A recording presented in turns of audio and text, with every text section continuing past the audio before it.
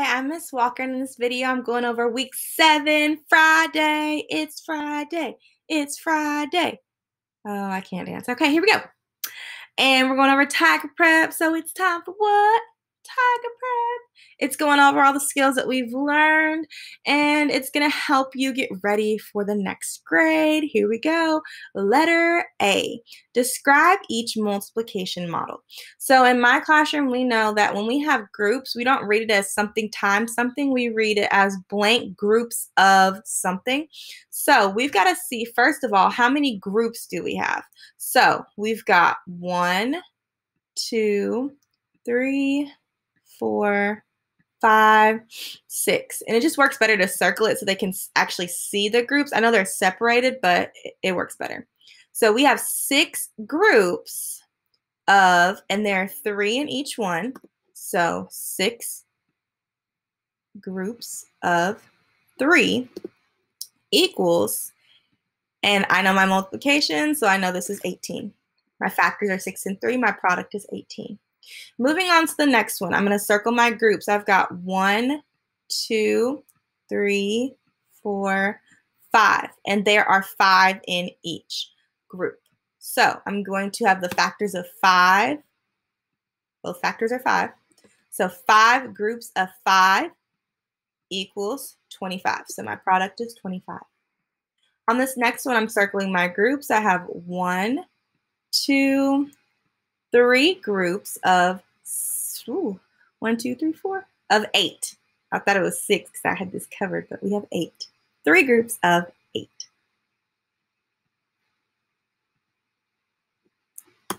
3 groups of 8 equals 24. So my product on this one is 24. Letter B, shade an equivalent fraction. Well, first of all, we need to know what equivalent means. So whenever my students see equivalent, they underline equivalent and they write equal, or they write the same. So we're looking for a fraction that is the same. So if I have 1/2 shaded on this one, I need to know how many fourths they are. How many fourths there are to get 1/2. So if I shade in 1/4, that's not enough. So I shade in another one.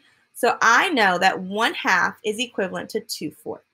On this next one, I have 1/2. I'm trying to find out how many sixths. 1/6 isn't enough. 2/6 isn't enough. So I shade one more and I get 3/6. So 1/2 is equivalent to 3/6. On the last one, I have 2/3. 2/3 is equivalent to not 1/6, not 2/6, not 3/6, but 4/6.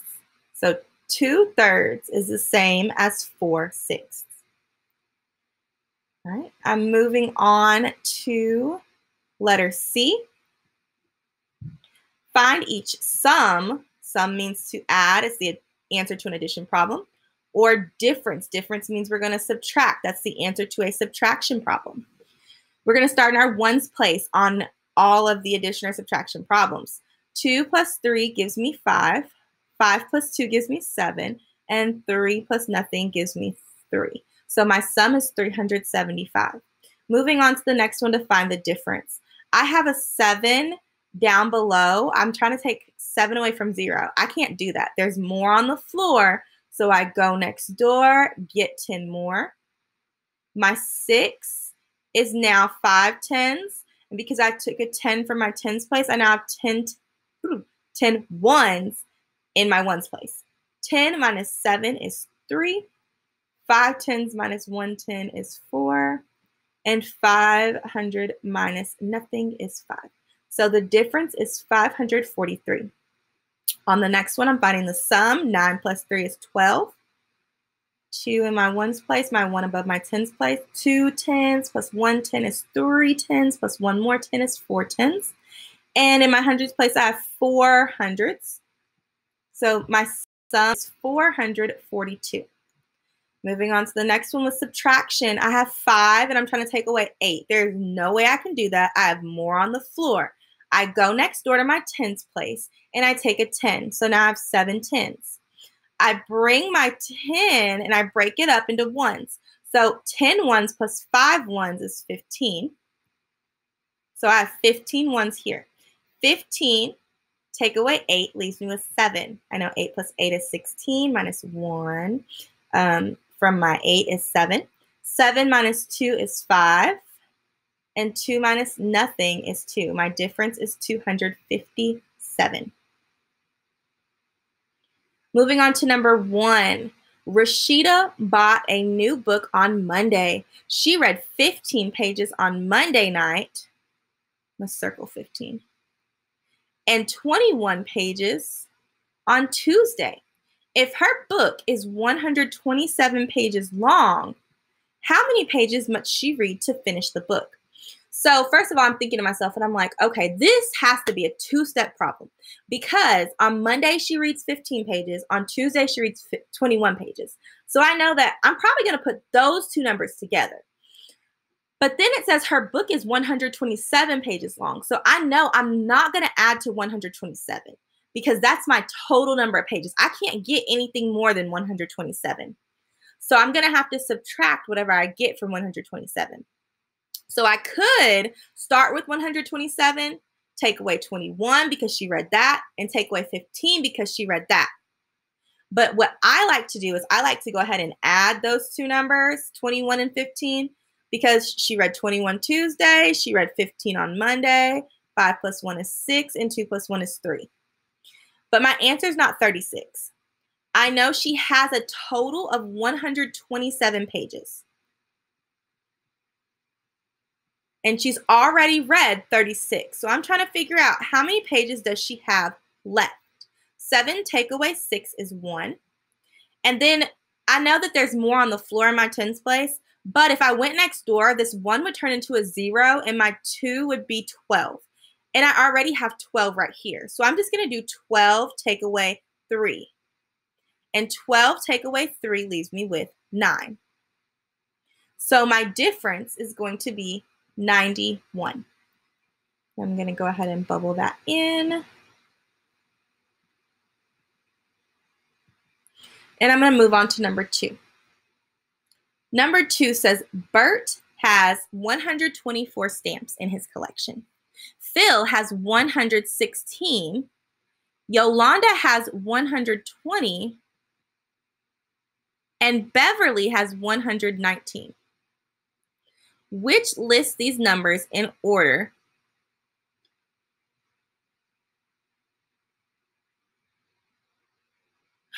I don't know what just happened. Like I think my internet timed out. Sorry if I was making weird faces. Okay, I'm gonna start over from Yolanda has 120 and Beverly has 119. Which lists these numbers in order from least to greatest?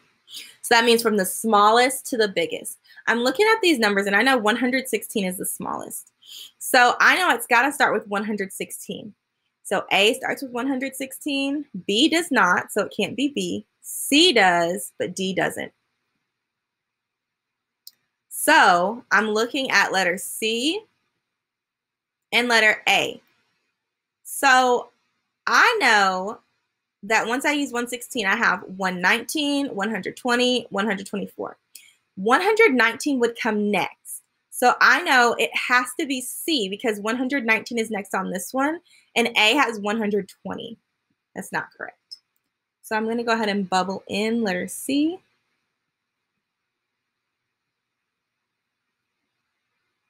And I'm moving on to number 3.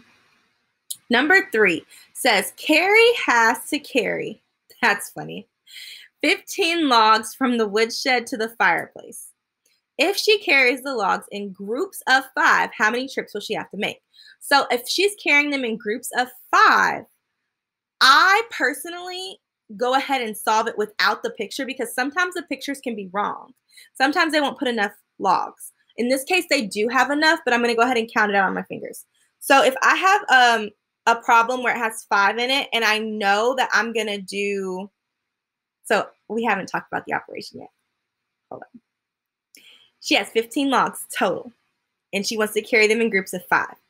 I know that I'm going to do division because I know the total. She has 15 total logs, and it says we're going to do groups. So the division chant my kids would do is division, division. We know the total. We know the total. Have to divide, or partition, or partition. And we also know the groups. So we're going to divide. Now I'm going to count by 5 so I get to 15. 5, 10, 15. It should be 3 groups, but I'm going to go ahead and circle it on here.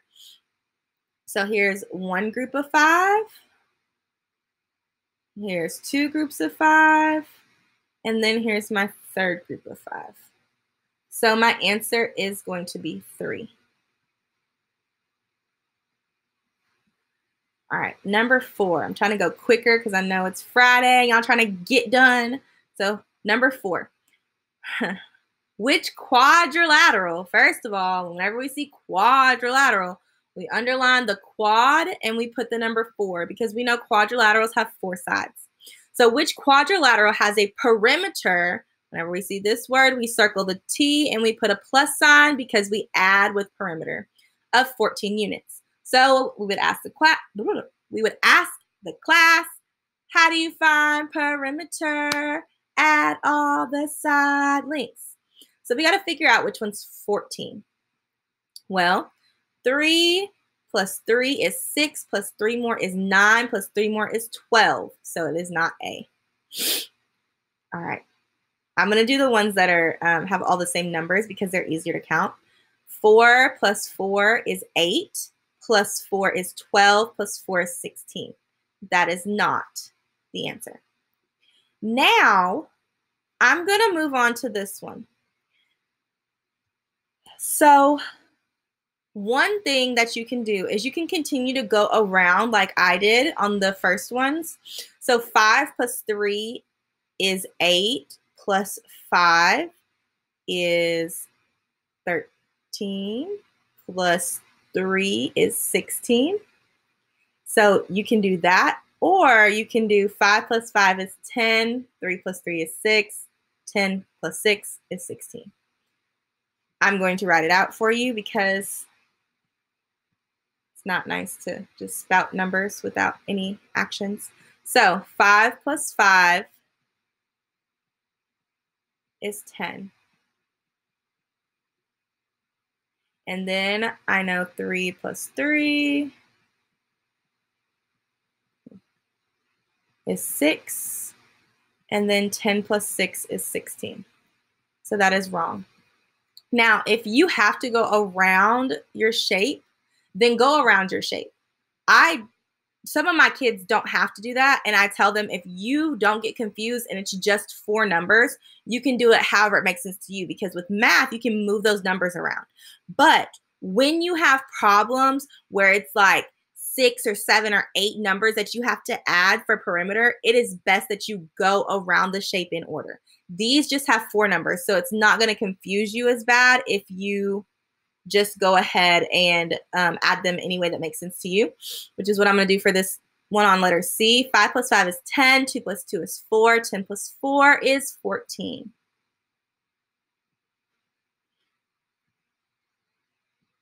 All right. Moving on to number 5. It is the last one. Whoop, whoop. All right. Let's use blue because I haven't used it yet. It says the graph shows the number of sack lunches that Amy brought to school in 4 months. The title of this is Sack Lunches, but it is a pictograph, so we always look for a key. And the key is at the bottom. It says each bag means 3 sack lunches. That means I'm counting by 3. So August has 3. September has 3, 6, 9, 12, 15. If you remember the pictograph video, remember I told you that you can just automatically come down if they're in the same spot and they are equal. So this one we already know is 15 plus 3 more is 18. Or you could do the multiplication, and we know we're counting by 3, and we have 1, 2, 3, 4 groups. 4 times 3 is 12, or 4 groups of 3 is 12. So that is another way that you could fill out your pictograph. It just depends on what makes sense to you and what you're comfortable with. Letter A, how many sack lunches did she bring to school in September? So I'm looking at September. She has 15. So my answer to letter A is 15. Boom. Then I'm going to letter B. How many sack lunches did she bring to school in October? October has 18. And November. November has 12. Combined. Combined means that we are going to add. We're putting them together. So yes, I do a lot of actions in class. So combined means to put it together. So we're going to do 18 plus 12. And I know that 8 plus 2 is 10. So I am going to have to regroup.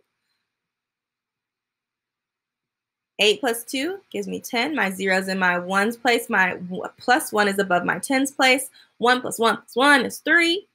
So my sum on this one, the sum is an answer to an addition problem, is 30. And that is the end. I'm double checking to make sure everything is done. Everything is done. If you have whatever about anything that went on in this video, besides my mess ups, you can count them if you'd like and send me a message. How many times did I go? Blah, blah, blah, blah. All right. I hope you have a great rest of your Friday and a great weekend. Stay safe. I love you. Bye.